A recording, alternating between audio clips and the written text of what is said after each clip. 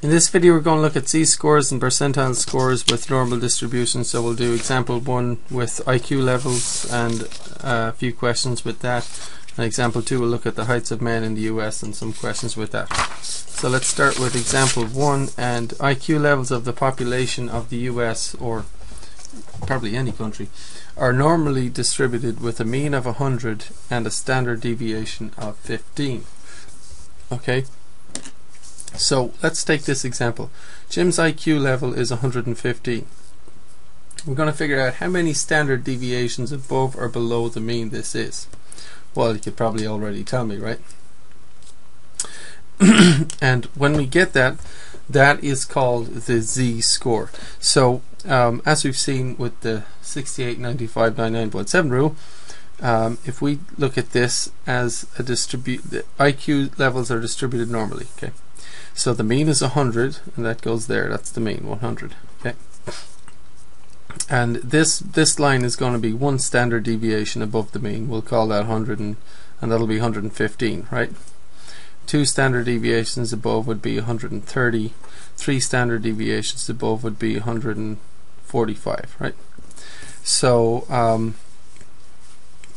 then if we go in this direction, a standard deviation below the mean would be 15 points below, which would be 85, and the next one would be, so 2 standard deviations below the mean would be what?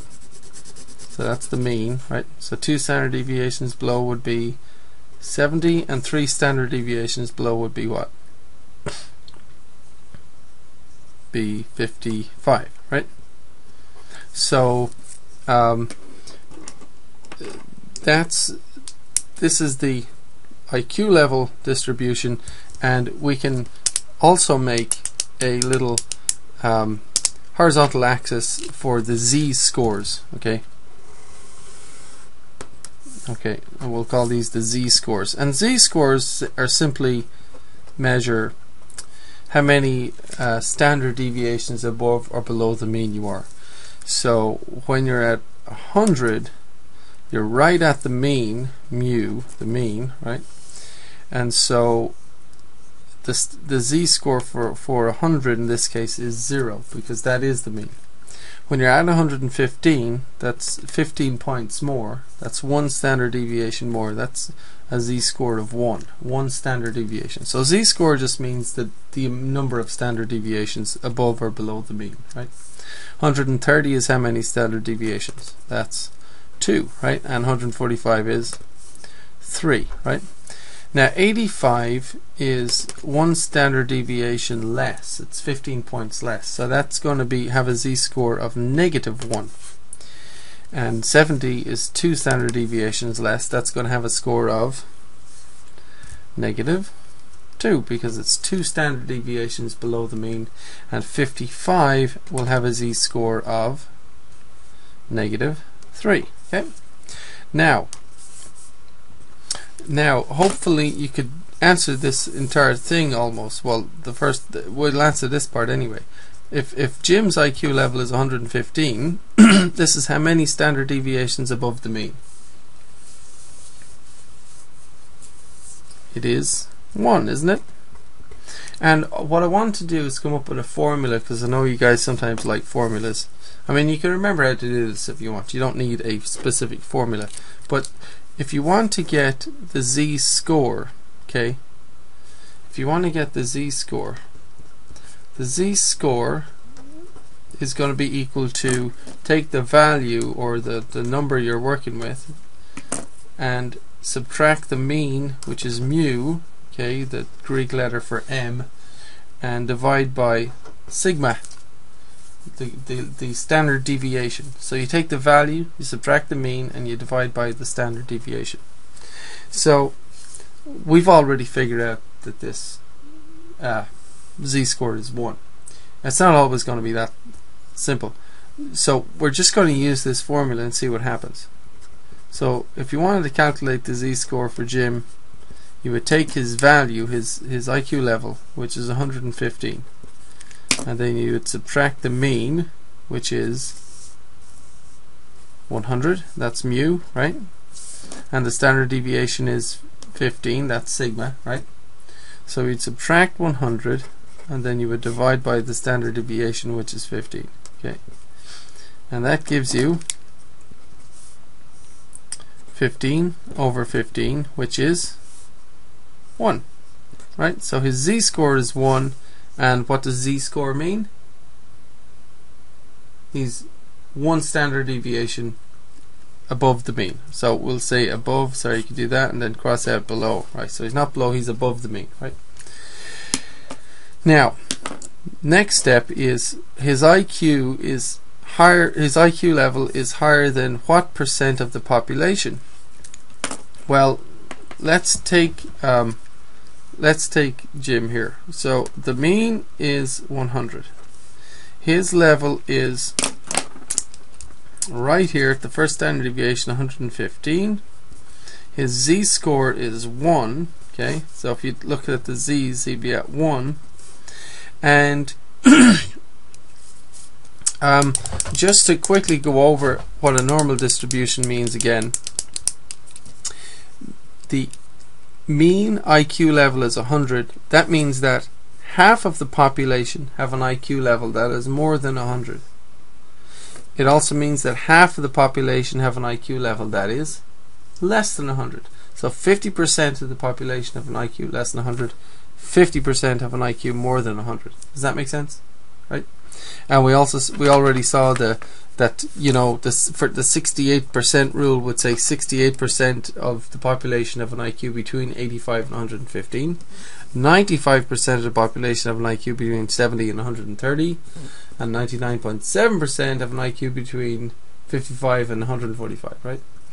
But in any case, with the z-scores, what we do is, okay, Jim's IQ is 115, so his IQ level is higher than all these people. Now, what percentage of the population are all these people, right? And for that, there's a complicated formula which we're not going to have to use, which is great. We're just going to look up a table in the book or in the notes, whatever you can find it. But it's the z-scores table, right? And what you do is, well, on this book it's page 376, but you find the table for z-scores, and you've got to find z-score. This is negative 2.7, see that? But z-score 1, a z-score of 1 is going to match up with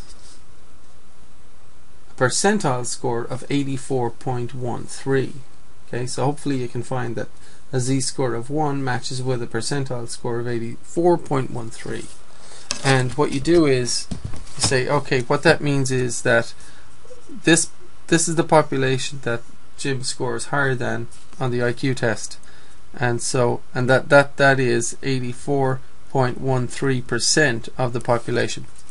So his IQ score is, as he has scored higher than 84.13% of the population, and that is the percentile score. So this is the percentile score, the 84.13%. Okay, and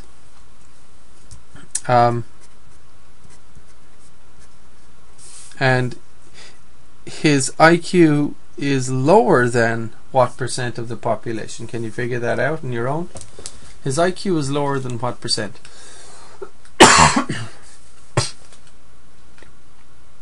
His IQ level is lower than this amount. Okay, all these people. Now, the entire population is represented by this curve. 84.13% of people have an IQ less than 115. So what percent have an IQ more than that? Any idea how you might calculate that? Well, wouldn't you take, say, 100% and subtract 84.13%? Wouldn't that give it to you? Take all the people and subtract that amount. What does that give? Plug that in the calculator. So that would give you 15.87 when you subtract it, right? And so in other words, so if you take Jim, he's on 115, and his IQ is less than 15.87% of the population. Okay,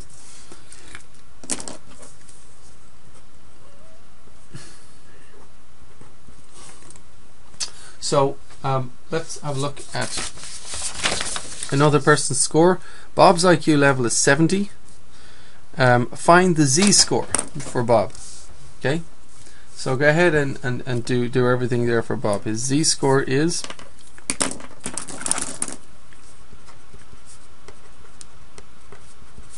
and again it's the value, right, wherever his value is, minus the mean over the standard deviation. And what's the mean and what's the standard deviation? Well, the mean of course is 100, standard deviation is 15. And what's Bob's level, IQ level? It is 70, or his IQ, what he scored on the IQ test is 70. So 70 subtract the mean, which is 100, okay, and divide by the standard deviation of 15, and that gives us what?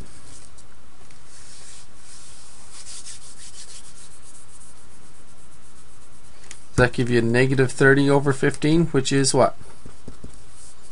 Negative 2. Okay. So what this means is, if you look at your z-scores, okay, where's negative 2? Negative 2 is here, and 70 is here, right? So this is exactly where Bob is, right? Let's put this in, and so so the mean is 100. His score is 70. He's down here with 70. Okay. And if you imagine, if you look at the z-scores, 100 corresponds to 0 and 70 corresponds to negative 2, right? That's the z-scores, right? Or the number of standard deviations. So how many standard deviations is he above or below the mean? So a score of 70 is, isn't it 2 standard deviations below the mean, right? 2 standard deviations below, and so that's why it's a negative. It's negative 2, so it's below. Now, so his score is here. Now, he has scored higher than all these people going off forever in this direction. Okay, does that make sense? And that's his percentile score.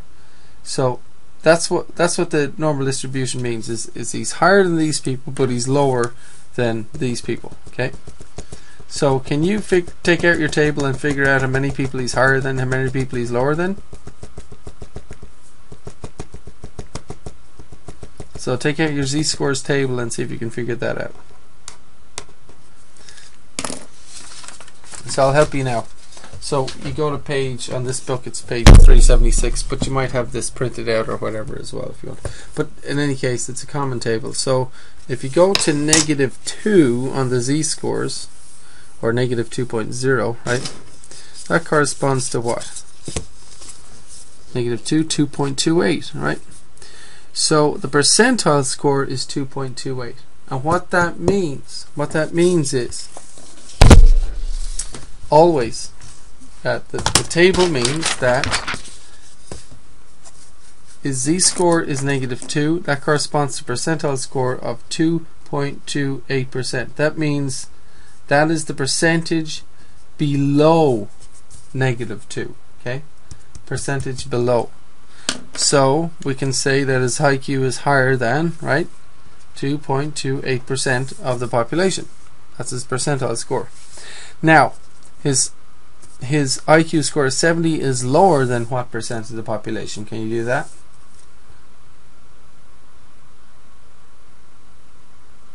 So wouldn't you take 100% and subtract 2.28%? What does that give, right?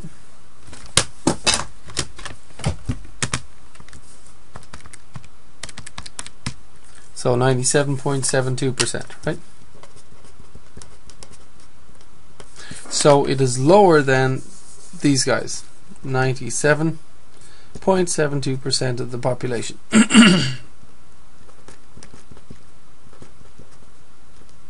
Okay, so see if you can press pause and figure this out for Mary. You might have to do a little bit of rounding when you get the z-score. But Mary's IQ level is 120.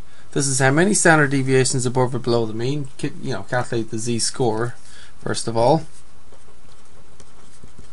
and her IQ is higher than what percent and lower than what percent of the population. So please press pause and do that, and then I'll go over it with you.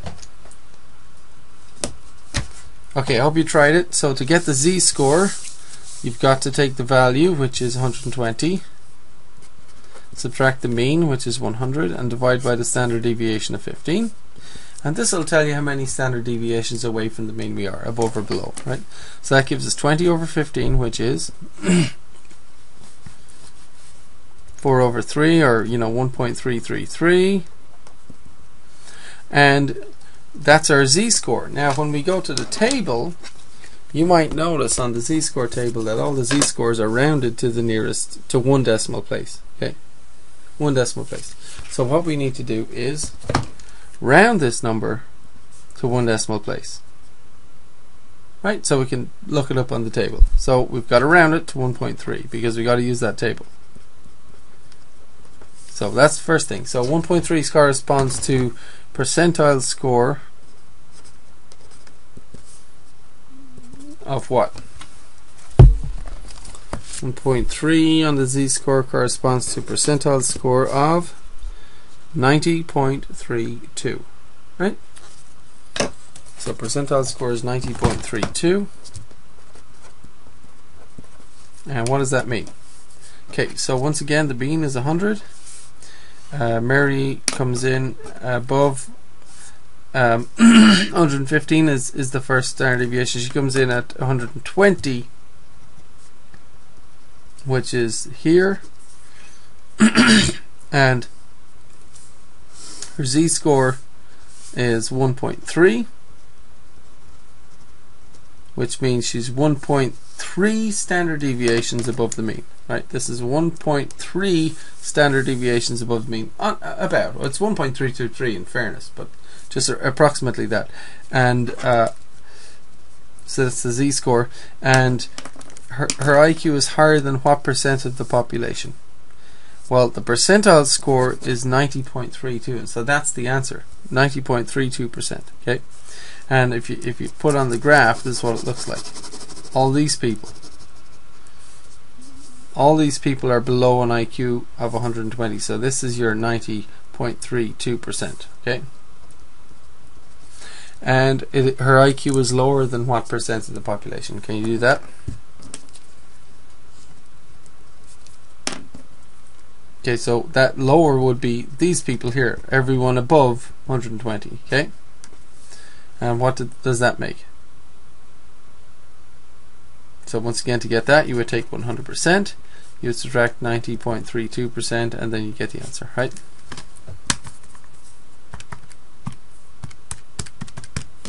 So that would be 9.68%. Okay, there's your 9.68% right there. So it's lower than 9.68.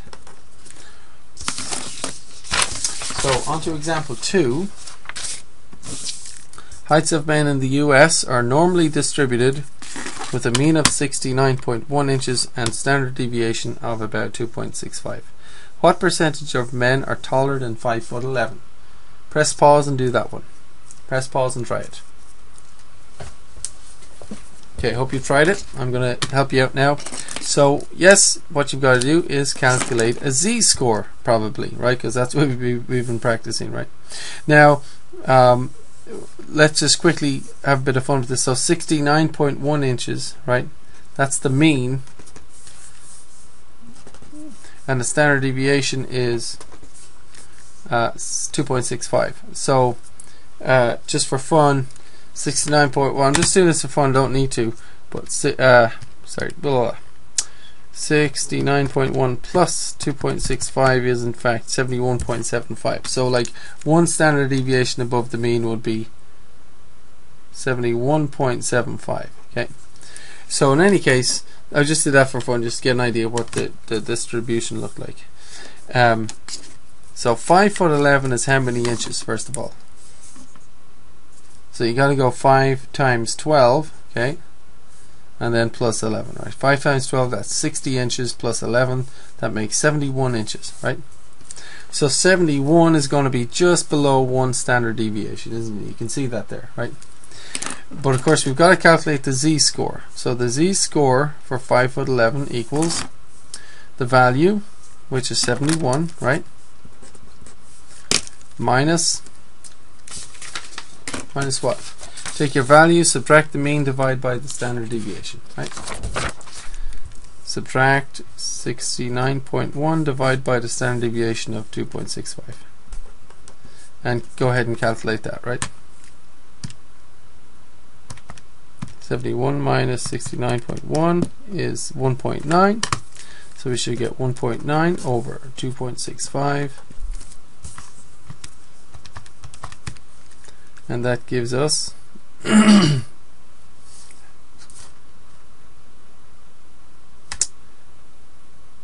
did I make a mistake?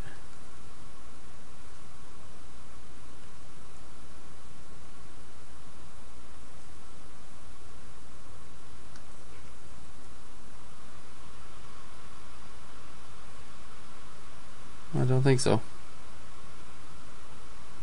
Okay, so anyway, that gives us 0.7169, etc. Now, of course, your z-scores on the table are rounded to the nearest tenth. So you should round your z-score to the nearest tenth so you can look it up on the table, right? That makes sense, doesn't it? So z-scores are 0.6, 0.7, 0.8, 0.9. So we need to round that to the nearest tenth, and that would be 0.7. So our z-score, right, is approximately 0.7. What does that mean, by the way? That means that a height of 5'11" is 0.7 standard deviations above the mean. Okay. So once again, if you look at the z-scores, the mean would be at 0. This would be at 1, but 71 inches, which is about here, comes in at about 0.7 standard deviations above the mean. Okay, and what percentage of men are taller than this? Well, we've got to look up the percentile score to figure out what the answer is. Just to figure out the answer. Okay, so the z-score is 0.7. The percentile score equals what? Let's check that out in the table. So for a z-score of 0.7, we have a percentile score of 75.80, right? So percentile score 75.80, what does that mean? That means that if you're 71 inches high, or 5'11", you are taller than 75.80% of the population. Wow, you're taller than 3/4, right? So this question though says what percentage of men are taller than 5'11", right? And what percentage of men are shorter than 5'11"? So can you answer these two questions now that you have the percentile score? Press pause and answer these two questions if you haven't done so yet. I hope you've tried it. I'm going to do it now. So what percentage of men are shorter than 5'11"? The answer is 75.8%. These guys, they're all shorter, right? They're down here, 69, and then you've got less than that, right? What percentage of men are taller than that? These guys here, right? So you take this amount, and again we go 100%, and then we subtract 75.8%, and we get the answer. So that would be 24.2, wouldn't it?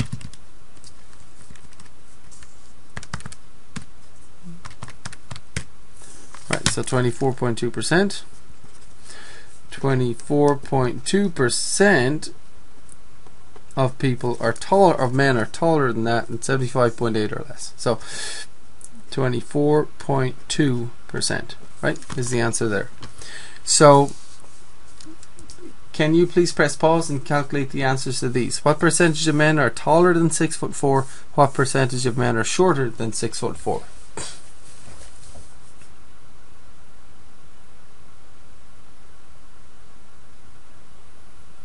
Okay, I'm going to do it now. So 6'4", I hope you'd press pause and tried it. 6'4" is 6 times 12 plus 4 inches, right? 6 times 12 is 72 plus 4, that's 76 inches tall. So we want to first calculate a z-score. Z-score would be the value, which is 76, minus the mean of 69.1, divided by the standard deviation of 2.65. Okay, so we go ahead and calculate that, and we should get 6.9 over 2.65, and then divide that, right?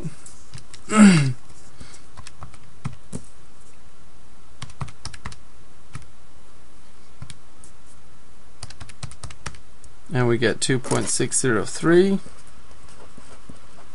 etc., or approximately 2.6.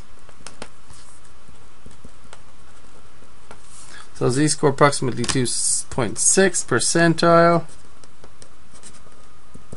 The score equals what? Look up the table and get the percentile score.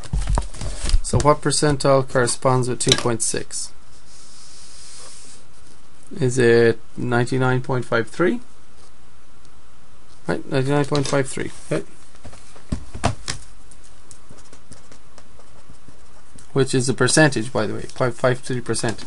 So what we have is, once again, the mean at 69.1, first standard deviation 71.75, which is here. There's the mean, and there's that. And then our score here is 76, and 76 is 2.6 standard deviations above the mean. Here's 1, here's 2, so it's about here.